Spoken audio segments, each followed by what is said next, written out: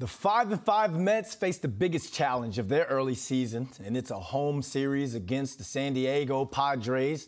Now, San Diego is going to bring their bats, so we're bringing back SNY senior editorial producer Danny Abriano for this edition of Mets Land heading into this must-win series. Danny, thanks for joining us. Let's talk about the pitching to start this thing off. Ace Max Scherzer is expected to start tonight versus Yu Darvish. He's looked kind of average in his first two games back. So how important is it for Max to get back to his best? I think it's big start for him, and big is kind of in quotations for me.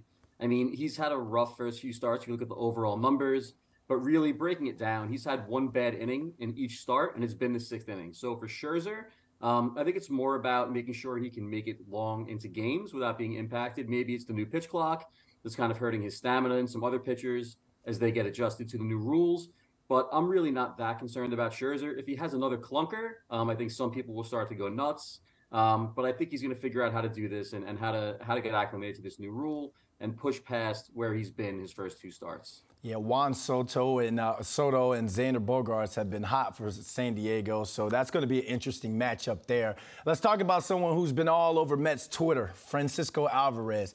I mean, the kid's shown flashes of greatness, but he's not there yet. Buck has made some interesting comments about his playing time, so how much of a factor do you think Alvarez will be this series and going forward?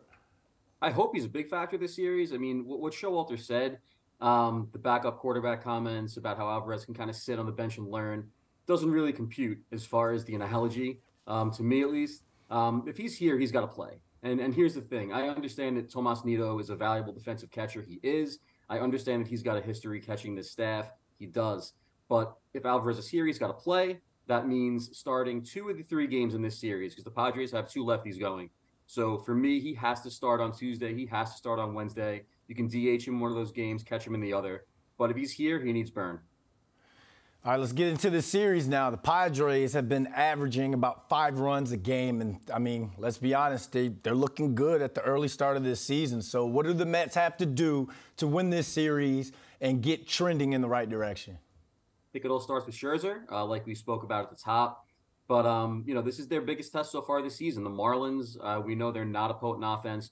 The Brewers, solid offense. The Mets got obviously steamrolled in Milwaukee. So this is their biggest test yet. It'll be a big test for Scherzer. It'll be a big test later in the series with David Peterson, who struggled his last time out, and for Tyler McGill, who was pretty solid his last time out. Well, it all goes down tonight at Citi Field, 7:10 p.m. Danny, thanks for joining us. Thank you.